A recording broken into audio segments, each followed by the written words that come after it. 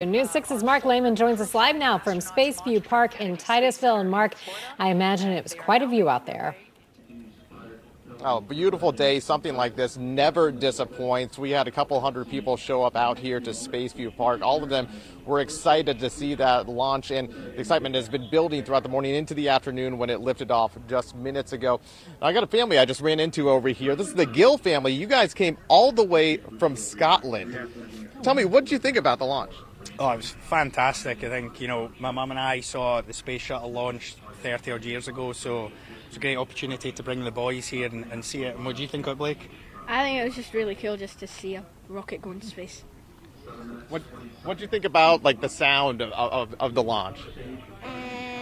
Noisy, but cool because it may echo around your head, and it's I remember hearing that sound forever.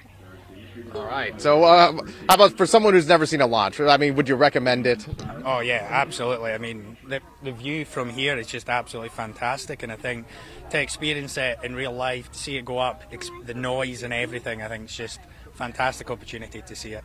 All right. Thank you very much for speaking with us. Again, that's the Gill family from Scotland. Lots of smiles on faces out here at Spaceview Park. We heard cheering just seconds after it lifted off. And then once everyone knew that it was looking like the rocket was going to be heading into orbit, another round of applause out here at Spaceview Park. Again, something like this never disappoints for this launch that we saw just minutes ago. For now, we're live in Brevard County. Mark Lehman getting results. News 6. A launch and lunch. Not bad on this beautiful October day in Central Florida.